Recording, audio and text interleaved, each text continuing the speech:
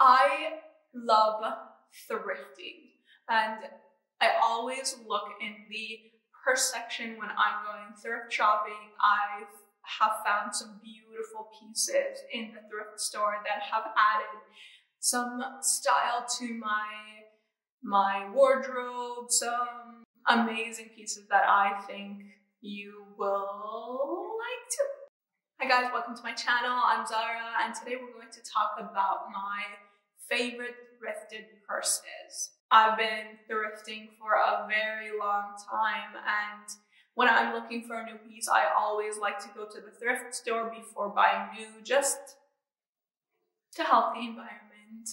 And I've realized that I have found a lot of really great pieces from the thrift store, and I've added to my collection over the years. And this video will show you some of my favorite ones that I found.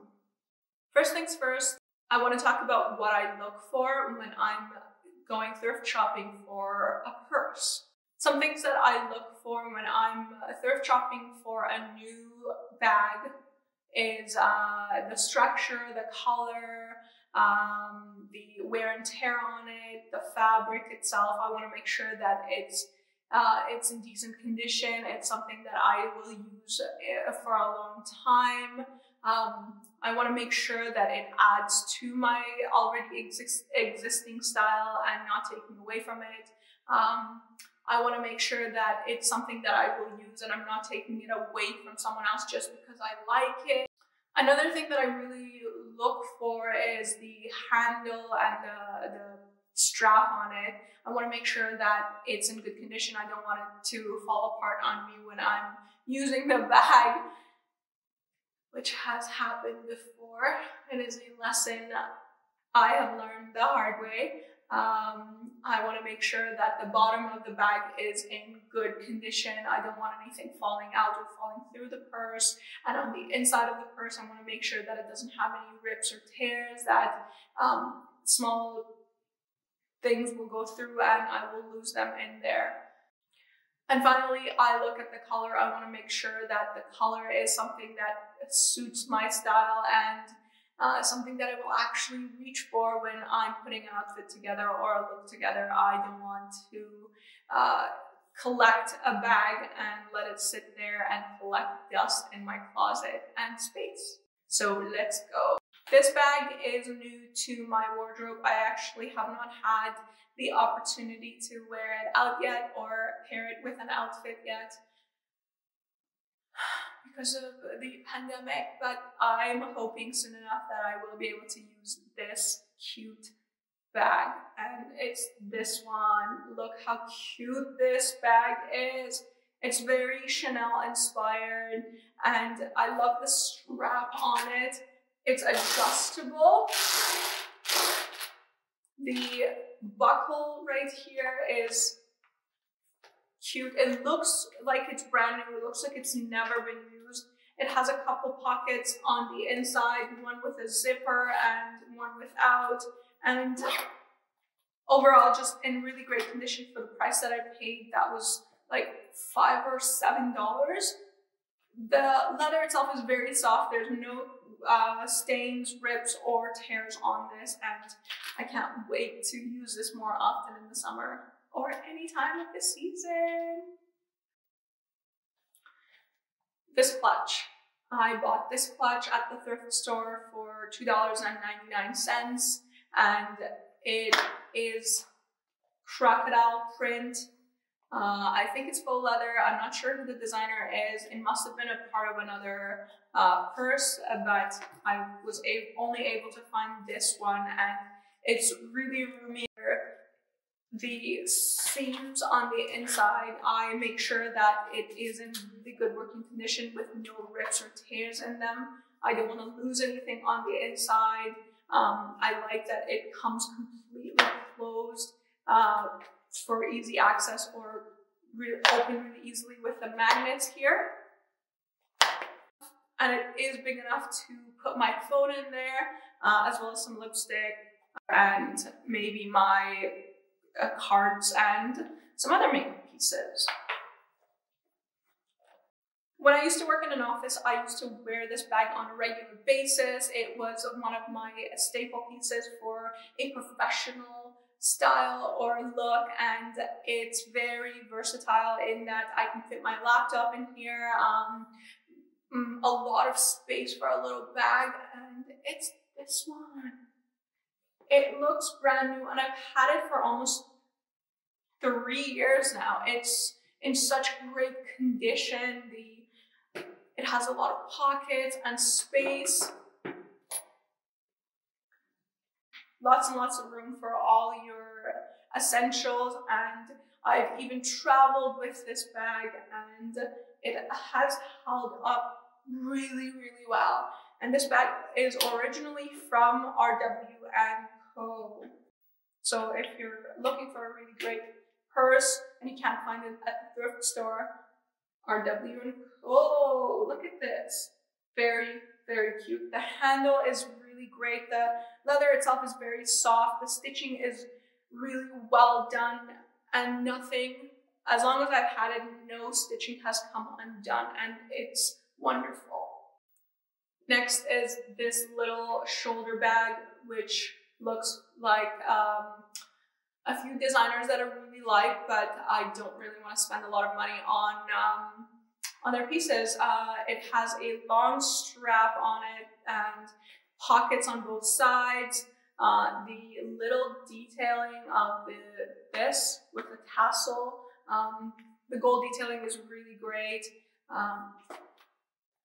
Great for a summer outfit to go out to the bar with some friends, or to on a cute date. You can put it over your shoulder. It doesn't take a lot of space. The leather is in really great condition. The one thing that I am a bit concerned that I didn't notice at the time was when I purchased it, I didn't see this tiny little wear on it, but for a piece that looks to be pretty old, is in really good condition actually. The one thing that I never thought I would actually buy is a fanny pack.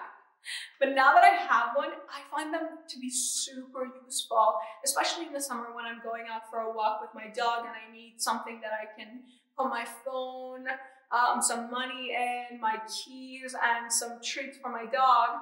And this has been so useful. It's one of my most useful purses in the summer, and it's just really great. Originally, it's from Mia and Luca. And the material is like a faux leather. It's very soft. The pocket in the back allows me to just allows easy access for my phone or my keys or like poop bags. The main pocket here, lots and lots of room for a little bag. It has a lot of secure pockets, which is a great thing, especially if I'm opening and closing it often.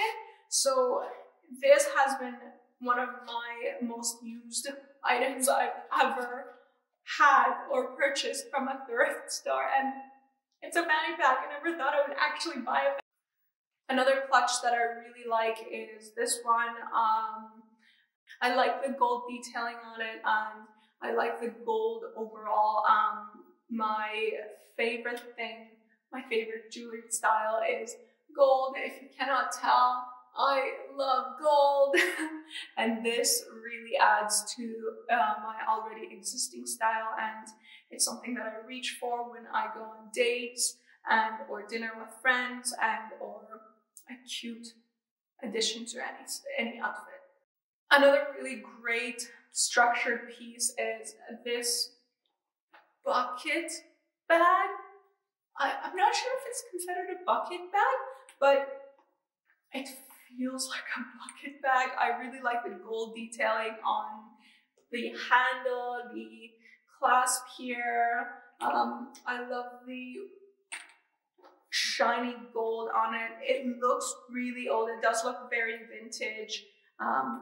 The leather is starting to crack a bit. And the thing about this is that the purse itself is very,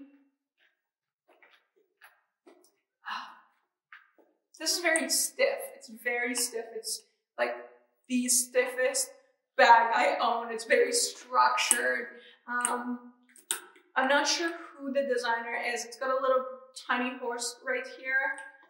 It's not Coach, but it's a different.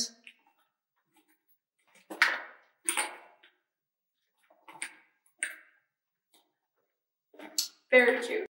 And finally, we've come to the end of the video, and I wanted to show you this big yellow bag from Zara. This bag has come with me on several different trips to Hawaii, and it is one of my favorite bags to travel with. The size of it, the fact that there is another little bag in here where it's zipped. It's also attached to the main bag. I like the fabric, the color of it. You can't mistake this anywhere. So I like the strap itself, where it's got leather on top and it's this rope material at the bottom parts here. I've used this for when I've gone to the beach even. It's just, the sand just wipes off easily, and it's actually very light on its own. As a carry-on bag, it's fit a lot of things in here.